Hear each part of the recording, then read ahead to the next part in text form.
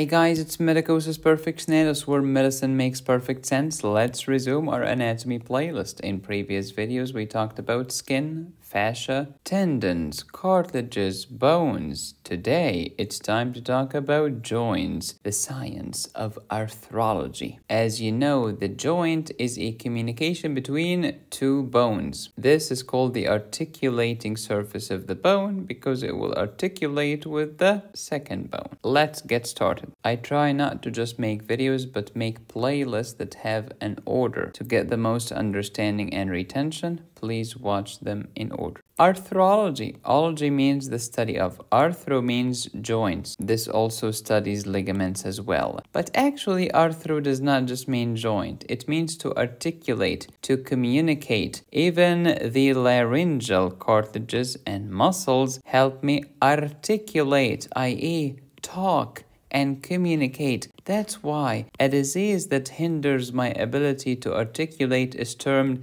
dysarthria, difficulty talking, which could be a sign of a stroke. Joints, the definition, the meeting or joining of two or more bones of the skeleton. Types of joints or classification according to the nature of the tissue between the articular bones. We have three types of joints: fibrous joints, fibro-cartilagenous joints, or simply cartilaginous joints, and finally synovial joints. Fibrous joints permit no movement, cartilaginous joint will give you limited movement, and synovial joints will give you the widest of movement. What's here in the joint? Synovial fluid. What do you call the membrane that makes the synovial fluid? We call it synovial membrane, and it lines the inside of this pink joint capsule. It doesn't have to be pink, by the way.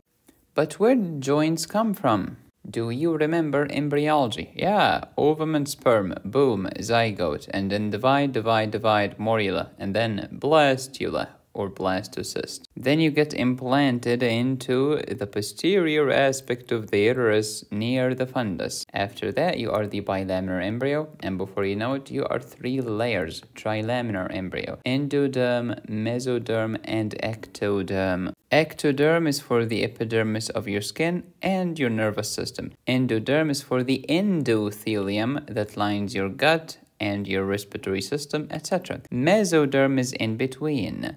Meso, between. What's in between my gut and the epidermis of the skin on my back? Well, almost everything. We have bones, we have cartilages, we have tendons, we have ligaments, we have muscles, we have blood, we have lymph. Since joints are articulation between two bones, therefore joints belong to the group of the mesoderm. So I will not say that joints are mesodermal, I will say that the bones that constitute a joint are mesodermal. How about the cartilages? Mesodermal. Ligaments and tendons around the joint? Mesodermal in origin. And don't forget, your joints are highly vascular. That's why septic arthritis, a bad infection in my knee, for example, can spread to the rest of my body very quickly and kill me. That's my mesoderm right here. Pause and review. Here is one bone, here is the second bone. Between them there is joint filled with synovial fluid. And then the bone articulates with the bone via the articular surface, usually covered by articular cartilage. Most of the time it is synovial cartilage. If you remember my previous video on bursae, also you'll find it here in this anatomy playlist. Bursae was a protrusion of the synovial membrane to the outside of the confinements of the joint. Outside the joint capsule. This right here is a bursa. This is the joint capsule, here and here. Inside the joint capsule, look at this thin synovial membrane lining the joint capsule. The joint is filled with synovial fluid, and here we have the articular surface of the first bone, which usually has articular cartilage, and the articular surface of the second bone, also covered with articular cartilage. Where do you find synovial fluid? In the joint capsule, also in the bursa, and in the tendon sheath. Let's review types of bones, types of cartilages, and types of joints. First, types of bones. There are gazillion types depending on how you classify them, based on their position, axial or appendicular. Axial is something like your vertebral column. Appendicular is something like your radius and ulna. According to structure, we have compact bone and cancellous bone. According to development, intramembranous and intracartilaginous. According to the shape of the bone, we have long bones, short bones, flat bones, irregular bones, pneumatic bones, and sesamoid bones. All of these were discussed in previous videos in this anatomy playlist. Let's review one classification: compact bone versus spongy bone, depending on their structure. Compact is the same as cortical. Spongy is the same as trabecular or cancellous. For example, the outer shell of the bone is usually compact. The inner pod is usually spongy. Moreover, the diaphysis or the shaft has more compact, but the epiphysis has more spongy. Why? Because it needs to be less hard and slightly more flexible in order to articulate with the next bone at the joint, the arthro. Types of cartilages: hyaline cartilage, fibro-cartilage, and yellow or elastic cartilage. Don't forget SOX 9. We talked about the different types of cartilages in previous videos. Just remember that the cartilages at the articular surface are hyaline cartilage, glassy and translucent. Who makes cartilages? Chondroblasts. How about who makes bones? Osteoblasts. We're done with bones, cartilages. Let's talk about the types of joints: fibrous joints, fibro-cartilagenous joints, and synovial joints. Fibrous joints, minimal or no movement, such as the sutures of your skull. Fibro-cartilagenous or simply cartilaginous joints, limited movement, such as the symphysis pubis, intervertebral discs in your spine, costochondral junction, and sacroiliac joint. Costochondral is between the rib as a bone and the cartilage attached to the rib, known as costal cartilage. Sacroiliac joint is between your sacrum as a bone and your ilium as a bone. That's the back of your hip. Synovial joints, the widest movement possible. Most extremities have synovial joints. For example, how about your femur? How about your humerus? Your femur articulates with the hip bone, and your humerus communicates with your scapula. All of these are synovial joints. Costovertebral, not costochondral, but costovertebral,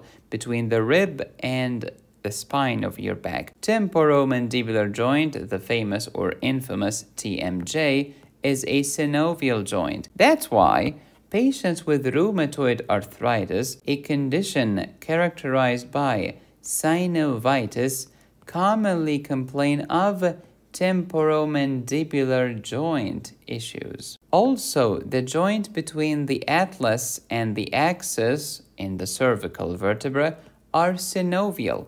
That's why patients with rheumatoid arthritis can have what? Atlantoaxial subluxation. Medicine makes so much sense once you understand what the flip you're talking about. The basics are very important. Let me correct a mistake that I've made before. In previous videos, I've told you that sacroiliac joints are cartilaginous. Not true. In fact, sacroiliac joints are here. They are synovial joints. That's why diseases that are characterized by synovitis, like inflammatory arthritis, like the HLA-B27 arthropathies, can have what? Sacroiliitis, inflammation of the sacroiliac joint. So it is synovial. Now to the clinic. Inflammation of the tendon is called tendinitis, of the fascia, fasciitis, of muscles, myositis, of bones, osteitis, of bursa, bursitis, of the attachment of tendon to bone, here, enthesitis. So this is inflammation of the site of attachment of tendon or ligament into a bone. How about inflammation of cartilage? Chondritis. How about inflammation of joints? Arthritis, like osteoarthritis, rheumatoid arthritis, gouty arthritis, systemic lupus erythematosus arthritis, and many more. In the upcoming videos in this anatomy playlist, we have a video on the fibrous joints alone, we have a video on the cartilaginous joints, and a third video on the synovial joints. I have a playlist on my YouTube channel titled Rheumatology, which can teach you about many of these arthritides, which is a plural of arthritis. Learning is fun. And if you want to take it to the next level by learning about some orthopedic surgical topics, download my Surgery High Yields course at medicosisperfectionalis.com. And quiz yourself with 100 questions and answers in the last video, which I call Medicosis Couch Potato, because you're allowed to sleep on the couch and listen to Medicosis and try to guess the answer quickly and accurately 100 times. Thank you for watching. Please subscribe, hit the bell, and click on the join button. You can support me here or here. Go to my website to download my courses. Be safe, stay happy, study hard. This is Medicosis Perfectionalis, where medicine makes perfect sense.